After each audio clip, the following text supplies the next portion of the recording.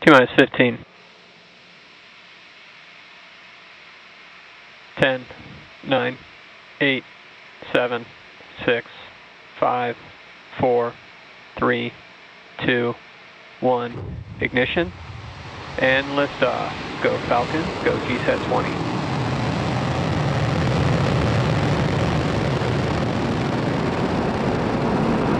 Vehicles pitching downrange. Stage 1 chamber pressure nominal.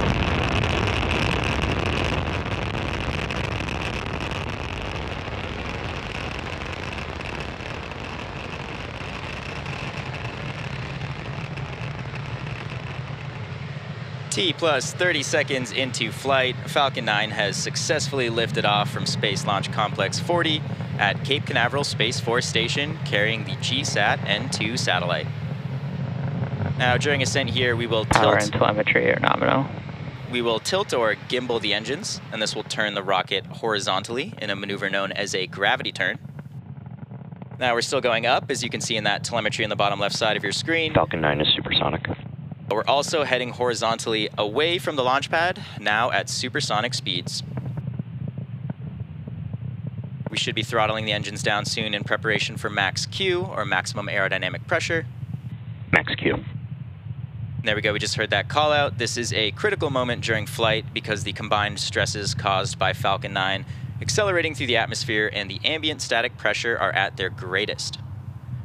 Now, the rocket typically needs to go about 17,500 miles per hour horizontally in order to avoid being pulled back down to Earth and to get into orbit. You can track our progress to orbit by keeping an eye on that stage 1 telemetry in the bottom left side of your screen. We just heard we're starting the ascent chill on the MVAC engine, and we are coming up on a series of events. Those are main engine cutoff, or MECO, followed by stage separation, second engine start 1, or SES1, and then following that is fairing separation. During MECO, we do shut down those 9 M1D engines, and then following that we separate the first stage and the second stage. Once separated from the second stage, the booster will flip its orientation and begin heading back to Earth, and simultaneously the second stage MVAC engine will ignite. Following that quickly will be a fairing separation. So we should be coming up on MECO in just a few seconds here.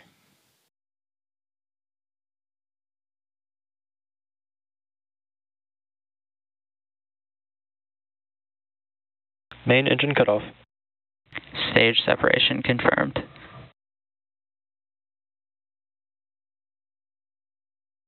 MVAC ignition.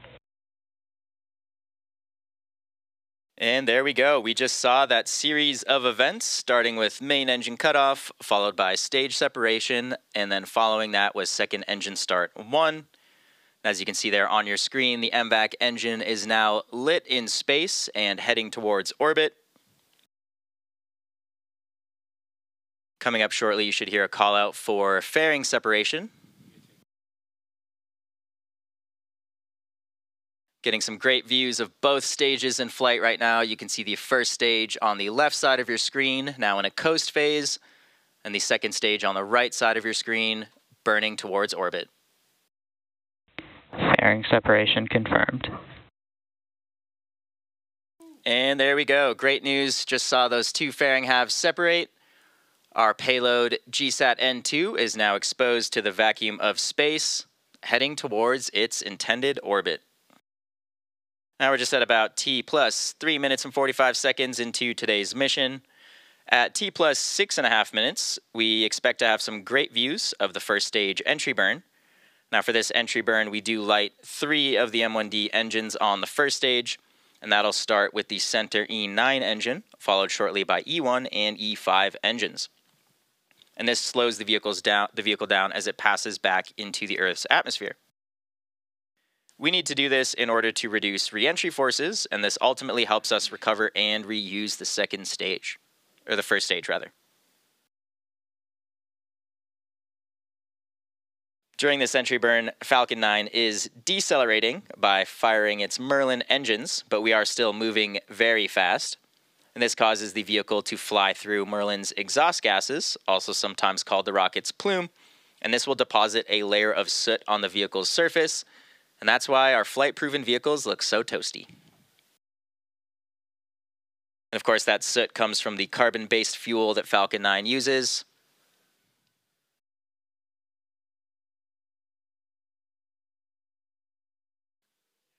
And we are coming up on that entry burn in just about a minute now.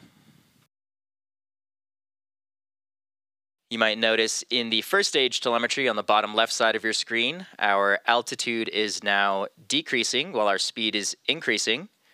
Gravity has taken over and the vehicle is Both now... vehicles are on nominal trajectories. The first stage is now heading back down towards Earth on a nominal trajectory, as we just heard on the nets.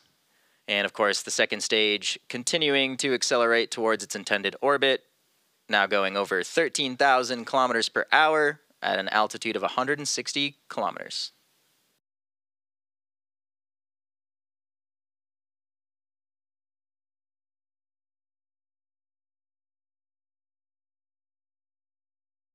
Getting some really incredible views from space here on both stages.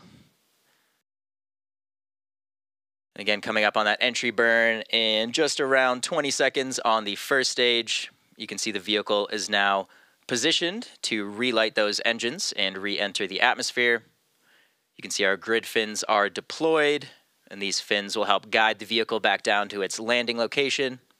Stage 1 entry burn startup. Stage 1 FTS has saved. There we just heard the call out for the entry burn, and as you can see, those engines are now burning on the first stage and rapidly slowing us down. And this burn should last just around 20 seconds.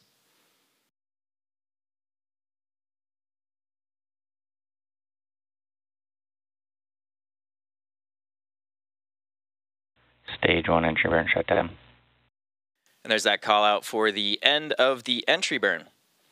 Reusability is key to lowering the cost of spaceflight, and this enables more investment in critical scientific research.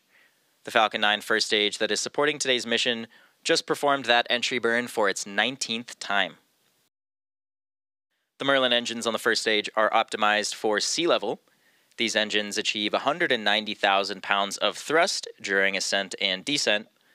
And the MVAC engine on the second stage is optimized to operate in the vacuum of space, producing just about 220,000 pounds of thrust. Stage 2 is in terminal guidance. Now we just heard stage 2 is in terminal guidance, which means coming up next we will be shutting the MVAC engine down on the second stage. Following that very shortly should be our landing burn on the first stage. Stage 1 transonic. Now we just heard the stage 1 is now traveling below the speed of sound. You can see we are approaching some cloud cover on the left side of your screen. Stage 2 FTS has saved. And again, as a reminder, we are targeting a landing on our drone ship. Just read the instructions, which is currently in the Atlantic Ocean. Stage 1 landing burn. There we go. We just heard the landing burn has started on the first stage, and the second engine has now shut down. You can see the drone ship just below the first stage there as we come in for a landing. Nominal orbital insertion. Stage 1 landing light deploy.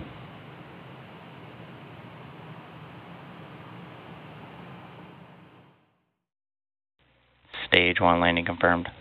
And there you have it. That landing marks SpaceX's 371st recovery of an orbital class rocket, which includes first stage landings for Falcon 9 and Falcon Heavy.